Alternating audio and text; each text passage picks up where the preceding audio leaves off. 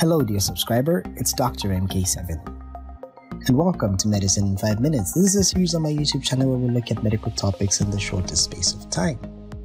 And today in this episode we're going to be looking at the stages of labor.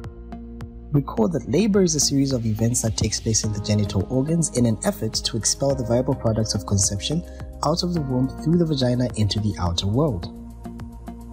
Labor is divided into three main stages. The first stage, which is divided into the latent and active phase. A second stage where the fetal descent is through the vagina and expulsion as the mother has the push urge. And the third is the delivery of the placenta.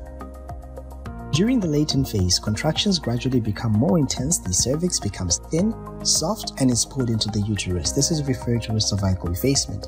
During the latent phase, the cervix dilates up to 3 centimeters, and in the active phase, the contractions become more regular and the cervix dilates 4 to 10 centimeters at an approximate rate of 1 centimeter per hour. This is much faster in multiparous women. Remember that the pantograph can actually be used to monitor the active phase of labor. Monitoring during the active phase of labor can be done every 15 minutes. Ensure that you check the fetal heart rate for 1 minute after contractions. Use continuous cardiotocography if there is fetal distress. Every 30 minutes to check the frequency of contractions. Normally you should have about 3 to 4 contractions per minute. Every 1 hour to check the maternal heart rate. Every 4 hours to check the maternal blood pressure, temperature, examine the vagina as well as check the urine for ketones and as well as proteins. In the second stage of labor, the baby enters the pelvis occipital transverse as the pelvic inlet is wider transversely. There is eventually going to be internal rotation to the occipital anterior position as the outlet is wider anterior posteriorly. There is delivery by neck extension and restitution through 45 degrees in line with the shoulders. Eventually there is going to be external rotation as the shoulders pass through the pelvis. And monitoring during the second stage of labor can be done every 5 minutes to check the fetal heart rate, every 30 minutes to check the contraction frequency, every 1 hour to check the maternal BP, heart rate and vaginal examination, and every 4 hours to check the maternal temperature.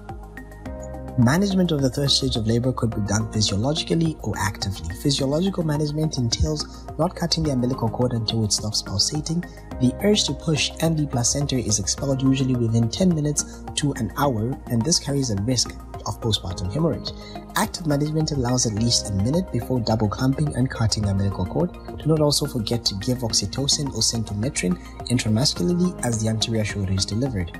Also perform controlled cord traction with of course some support to the perineum. As the child is born, check the Apgar score at least at 1 minute, 5 minutes and 10 minutes.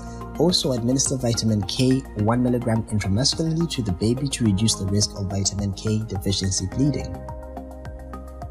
Thank you for spending your time to listen to this episode. If you enjoyed, consider subscribing. Follow us also on Facebook at Dr. MK7 to Zambia and beyond.